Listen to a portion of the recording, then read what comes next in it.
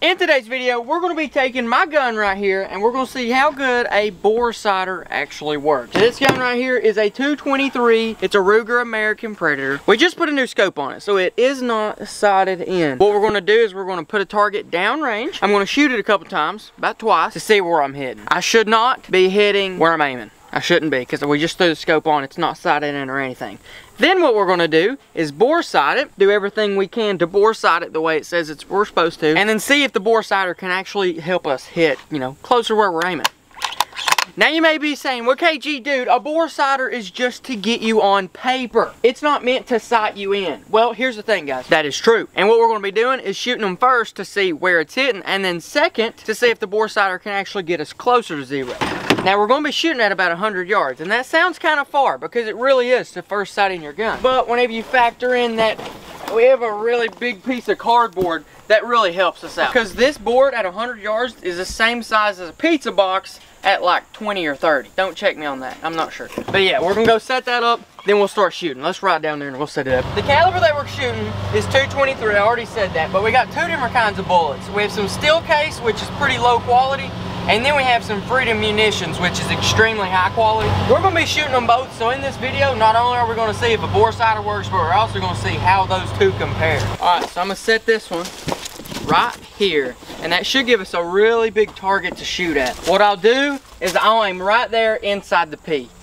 That's going to be the first two shots, and then we'll bore sight it afterwards and see if it can get us closer. We did have a bigger long range scope on it. That was 4.5 to like 18, and then we switched it to a 3x12 scope, so that way we should be a lot better for hunting, since this is pretty much a hunting gun. Here's the bullets we're starting out with, now guys. I'm not expecting these to do super amazing, but you know what, they should be good enough to get us sighted in. Then we can come in with the expensive bullets and really dial in for that specific round we'll be hunting. The difference is $2 per shot, which is absolutely insane, versus 20 cents. Those bullets are 10 times more expensive than these.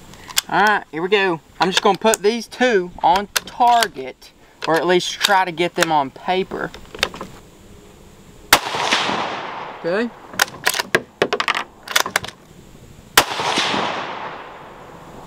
Alright, let's go check it out and see if we're on paper. Alright, where are we heading? Alright, way down there. You see that? That's not a very tight group, as could be imagined, but overall, down and to the left, probably 3 to maybe 4 feet. All right, let's go ahead, get out the bore sighter, see what it can do. Bore sight it, and boom. We'll see if it gets us closer. Usually whenever I've been sighting in guns without a bore sighter, what I'll do is set up like a pizza box about 20 yards or something. I'll get it sighted in right there and then just compensate for the height over bore. So at about 20 yards, I'd shoot my gun, get it sighted in, but to where the bullets are hitting about 2 inches low. That way, when you really stretch it out, your sight will have stayed parallel to where the bullet is, and you should be on paper out there. But that's usually how I've been doing it. It's just setting up a target up close, about 25, and then just sighting it in to where the bullets is hitting about 1.5 inches, 2 inches below. Here is the bore sighter that we're going to be testing. Now, I know there's a couple different kinds. There's some you can stick in a laser. This one's a little bit different, but check it out. It's a Pursuit. I got it a long time ago, and I've used it once, but inside of here it has a grid pattern. It's kind of hard to see, and you're probably not going to be able to see it too good. But what happens is whenever you look down the scope, you got to line up your crosshairs directly on the inside of that grid. Supposedly that can get you bore sighted on paper, but from here you stick this onto there, crank it down like that, and then from here you literally just stick this in your barrel, and it does that right there. And then from there, you look down your scope and you try to sight it in. I think it's actually going to get us pretty dead on, if what I'm thinking is correct. So check that out. Y'all can kind of see what I'm looking at. You can see the grid, and you can see that the crosshairs is to the top right of the grid. All I'm going to do is trying to line up my crosshairs directly inside of the grid. So I'll just come up here, start twisting my scope down. Twisting my scope down until it's about right in the middle line.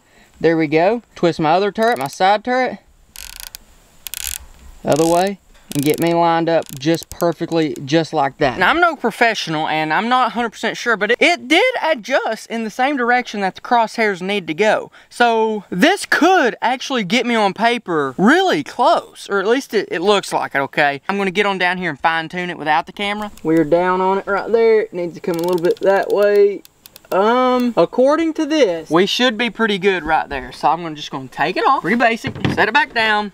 And now this, man, dude, if this works, that's crazy. I know a lot of people who spend a box of ammo trying to get their guns on target. Especially if you don't have a box that big, don't have the luxury of having a target that big, because you can spend a lot of ammo quick, especially when they're $2 each. Just saying, guys. So yeah, I'm gonna aim at the P, same spot. Let's see how this goes. You ready? Yep. All right, here we go. I'm gonna zoom all the way in, try to be as precise as possible. All right. Here for the next one. All right. Let's go look at it and see just how much closer it got us, if any. All right, it definitely got us way closer. You know, that's actually kind of crazy, because we went from down there just like without anything, doing anything crazy, to up here just from the bore sighting. Just from that little bore sighting kit, we are only 4 or 5 inches off, something like that, depending on what bullet you're looking at. I'm impressed. I am. Done really good. Now what we're going to do is we're going to put a 3-shot group with the steel cased ammo and a 3-shot group with the $2 per shot ammo and see just how much of a difference there's going to be. For the steel cased, I'm going to aim right here. For the expensive ammo, I'm going to aim down here. Let's go see what we can do. All right, 3 shots, super cheap steel cased. What are your predictions? What kind of group do you think we're going to get? This is a Ruger American, so it's not the most best gun in the world, but it's still a good gun. Still a good gun. About a 2-inch group. That ain't bad, that ain't bad. So these are going high, right? Yep, these are going high with the steel cased.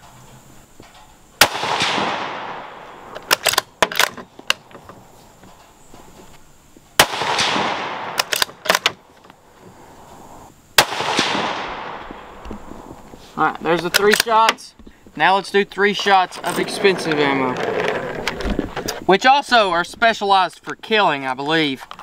Not that I'm killing as in like coyotes and stuff, because they do have a good hollow point ballistic tip, whatever. Alright, what do you think for these? A little tighter, probably I'm gonna say 1.5 inches. Inch and a quarter. Actually, I'm gonna aim at a different point, because that one point's too small to see. Okay. But I'll remember the point.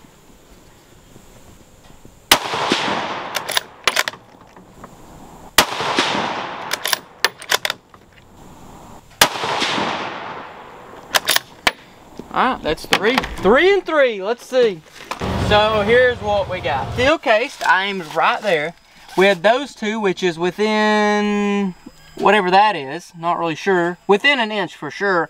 And then 1 flyer out there. And then for the expensive ones, I was just aiming at the feather, and it looks like we're still sitting about a 2.5 inch group right there.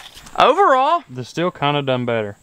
Yeah, which who's to say, which I don't know, this is all theory, what if one of the ones that was close to the target was actually over here and it was a flyer and it just flew into the right spot?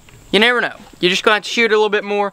We might shoot a little bit more, but just from this and my experience with steel case, like that much difference, that's not perfect, but for literally 1/10 of the cost it is. I mean, and that's good. Like, I mean, hey, at the end of the day, if I'm going hunting, I want to be able to hit exactly what I'm aiming, so if I'm going hunting, I'm definitely going to be taking that ammo. I got 3 pop can size targets down there. A pop can size target at 100 yards can kill anything, even a groundhog. So let's see what we can do.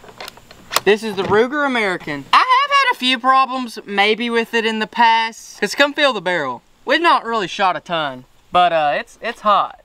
It gets hot real quick, don't it? Yeah, it gets hot really quick, which could be a reason why some of our shots are kind of opening up even with the really good ammo. It's not a super expensive gun either.